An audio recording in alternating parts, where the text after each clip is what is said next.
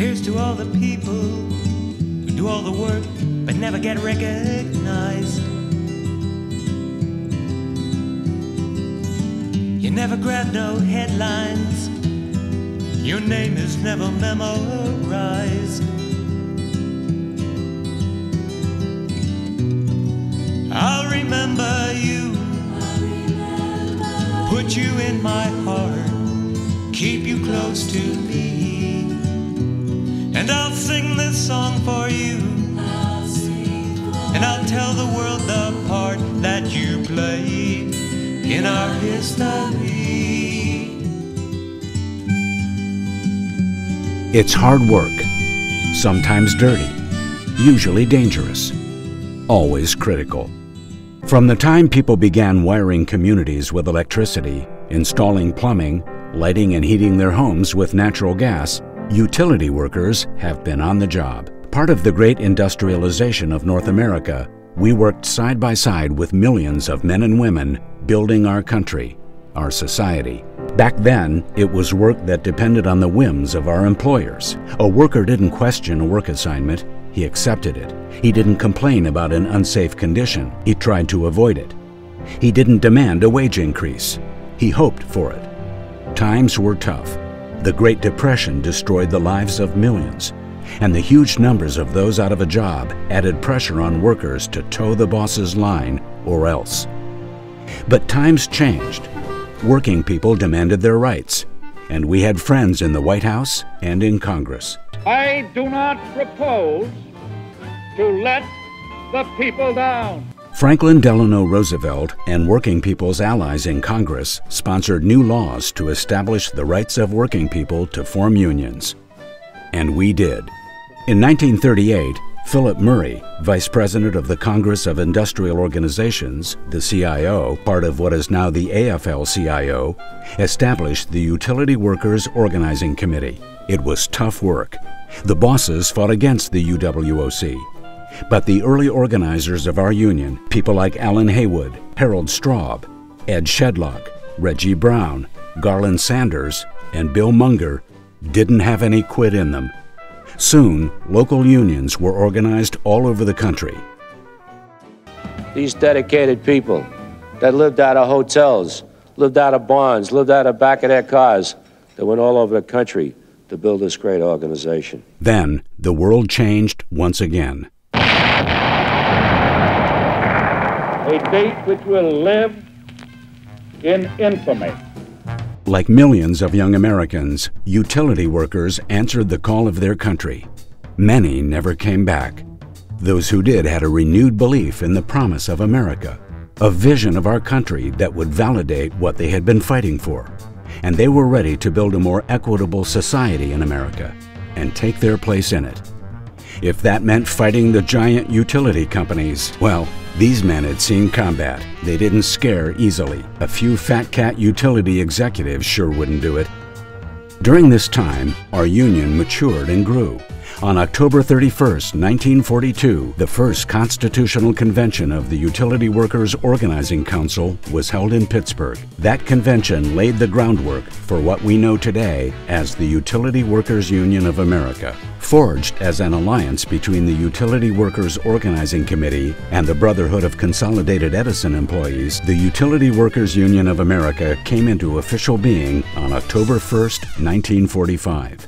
Within a month, the war was over. Soon after that, the Utility Workers Union of America held its first Constitutional Convention in Atlantic City in April of 1946. Over 300 delegates met to chart the future of our union, and they worked. They elected our first national officers. They developed our Constitution. They left us a legacy of strength and democracy we carry forward today. And they challenged the utility workers across America to organize. Throughout the 1950s, that's what we did. In California, New York, Ohio, Massachusetts, Pennsylvania, Wyoming, Michigan. It wasn't easy. It took struggle, both before and after an organizing victory was won. And here's to all the people who stand up and speak for what is right, who in the face of fear and intimidation shine like a beacon light. As we organized and grew in the 1950s, our increasing clout gave us the means to improve our lives and our families' lives. The veterans who came home from Korea added more strength and courage to our ranks. We fought to bring equality into the workplace and to bring home more than just a paycheck. Beginning in the late 50s and continuing into the 60s, we started demanding family health care benefits, decent pensions, and improved pay. And as our union entered this new frontier, so did America. 2, There was the ignition of the burners. 0, ignition, lift off. Lift off. I have a dream that one day this nation will rise up, live out the true meaning of its creed. We hold these truths to be self-evident, that all men are created equal. I have The passage of critical legislation like Medicare and civil rights came through the hard work of unions and working families throughout America. Winning these key social reforms took struggle, and so did winning better contracts in our workplaces. Major strikes occurred across the country in the 60s, in Ohio, Massachusetts, New York, California, and elsewhere. Sometimes it took a while, but in each case, the solidarity of utility workers never wavered, and in each case, our unity prevailed. We were creating better, safer jobs with pay and benefits that meant our families could begin enjoying the fruits of our labor and that we could retire with some measure of security and comfort. But for a new generation of young workers, world events intruded once again. Throughout the years of the Vietnam War, thousands of young men and women served their country, then came home to find work in the utility industry. Like their fathers before them, they were tested by battle and unafraid to stand up for what was right. At the beginning of the 1970s, national wage and price controls put in place by the Nixon administration severely capped pay increases workers could win in collective bargaining contracts. It made negotiating tough. It also meant that we concentrated on winning improvements in healthcare benefits and pensions. Local unions around the country also negotiated new benefits, like disability insurance, credit unions, and stock purchase plans. Benefits that help secure a more comfortable retirement, in addition to pensions. As the 1970s drew to a close, utility workers had every reason to feel optimistic about the future. Our pay and benefits were among the best in North America. Our families were comfortable. For the first time, large numbers of the sons and daughters of utility workers routinely went to college. But all that came crashing down in the 1980s. A new political force arose in the land, one that was turned against working families and our unions. Everybody understands what's going around in the entire country today. Everybody understands that every time you go to the bargaining table today, it's to take something back. Spurred on by the anti-union, anti-worker attitudes of the politicians in Washington and elsewhere in the 1980s, companies came to every negotiating table with a list of takeaways in pay, in benefits, in working conditions. But we fought back. You have the guts to finally stand up and say no more. The buck stops here. Then in the 1990s, a new, even more dangerous foe arose, one that we're still fighting today: deregulation. It's part of a bill of goods that Enron and big industrial users are trying to sell us. Their basic premise that a deregulated electric utility system will save consumers money just doesn't wash. The rush to deregulate public utilities and the privatization and contracting out that come with it strikes at the very heart of our union. Deregulation has proved to be nothing more than a scheme for a few huge energy conglomerates to rake in huge profits at the expense of utility workers and average residential ratepayers. The biggest rip-off artist of all? The Enron Corporation. Enron's con game in California demonstrated the depths to which these energy flim-flam artists would sink. But the truth and the law caught up to Enron in 2002. It was a house of cards built on greed that came tumbling down in one of the most spectacular corporate crashes in history. But for more than 5 years, while one energy company after another tried to model itself after Enron, the Utility Workers Union was in the forefront of the fight to stop the rush to deregulation. We had been successful in slowing its spread before the fall of Enron. Since then, we've stopped it cold. In states like Arkansas, Montana, Oklahoma, New Mexico, and Oregon, legislatures that had been considering implementing electricity deregulation have held off.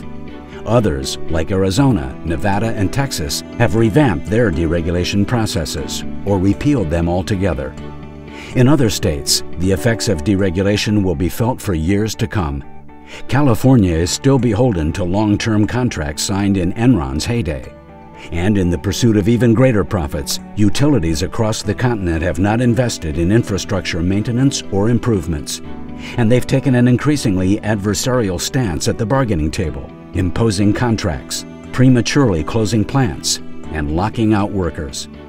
The deregulation era taught us critical lessons about the importance of early and constant political and regulatory intervention. Rising income disparity and an anti-worker political movement demand action. What's this about? Freedom, right? Locals throughout the country are looking out for members and consumers alike through involvement in rate cases and electing politicians to local, state, and federal office who share our values, understand the importance of a strong middle class, and will stand up for the rights of workers to form unions and collectively bargain. It's been a fighting union for forever, and the industry itself has gone through a lot of changes and continues to go through changes. And our folks have always stood up to the fight. Today, America relies on an aging electrical grid, gas pipeline distribution, and water systems, some of which originated in the Civil War. This, combined with the effects of our changing climate, are straining the system and resulting in an increasing number of failures, power interruptions, and floods. The UWUA is on the forefront of innovation to rebuild and repair America.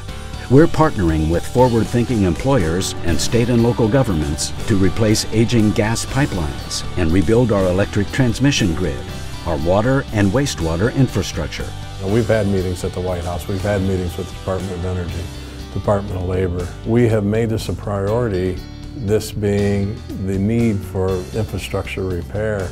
We created the Power for America Training Trust and the Utility Worker Military Assistance Program to attract and train the next generation of utility workers and to retrain our members for emerging utility needs. While we train our members for the future, we work to ensure a just transition for workers and communities impacted by changes in generation to reduce carbon emissions. We are on the move, and as we continue to grow, we're fighting ever harder for our members, our communities, our jobs, and our families. It's a big fight. But then again, utility workers have never turned away from a fight that needed to be taken on. And when we take them on together, we win. Utility Workers Union of America has been in the forefront of fighting for a better America. Better jobs for our members, a better life for our families, a secure retirement. We will continue to fight with the same spirit of solidarity and unity that has brought us to where we are today. We make America work.